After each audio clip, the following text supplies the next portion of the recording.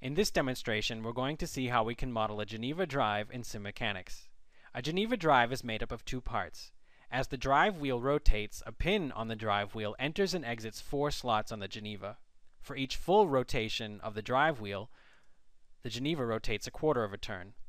These two parts touch each other in a number of ways. The pin on the drive wheel will enter and exit 4 slots on the Geneva. A shoulder on the drive wheel will encounter 4 different arcs on the Geneva.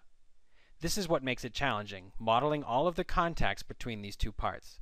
We will see how we can do this in sim mechanics. In the model, we'll see parameterized contact models that model each of the contacts between these two parts. Using these models, we can achieve the desired motion of the Geneva drive. I'll now switch over to the model so you can see how this is done. Here is the model that we're working with. These two colored subsystems represent the parts in our Geneva drive.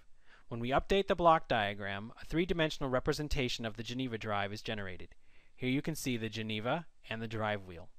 When we run the simulation, we can see that the Geneva drive rotates as expected. For each full revolution of the drive wheel, the Geneva rotates a quarter of a turn. That is also shown on this scope, which shows the simulation results. Let's take a closer look at how the contact forces were added to this model. We categorized the contact between the drive wheel and the Geneva into 3 different categories. The shoulder encountering the arcs of the Geneva, the shoulder encountering the tips of the Geneva, and the pin entering and exiting the slots in the Geneva. By categorizing the contact between these two parts into these 3 distinct categories, we can reuse parameterized contact force laws to model the contact. Going into this subsystem, we can see that we've used a circle-to-line contact. This model is the same in all 4 cases. We are simply referencing the 4 different slots on the Geneva. Looking at the dialog box, we can see that we have used MATLAB variables to parameterize this force law. This allows us to very easily adjust the contact model using MATLAB. Additional different force laws are available for us to try, including a linear, nonlinear, and a custom one if you'd like to implement your own custom contact model. Here is a summary of the approach we used to add contact forces to this model. First, we identified the surfaces or points that may touch.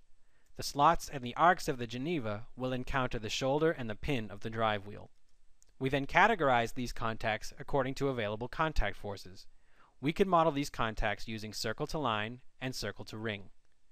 Next, we identified or created reference frames for each of these surfaces. We added frames for the slots, the arches, the shoulders, and the drive pin of the two parts. Finally, we connected the frames to the contact force models, assigned parameters, and simulated. In this demonstration, we have seen how we can add contact forces to a Geneva drive.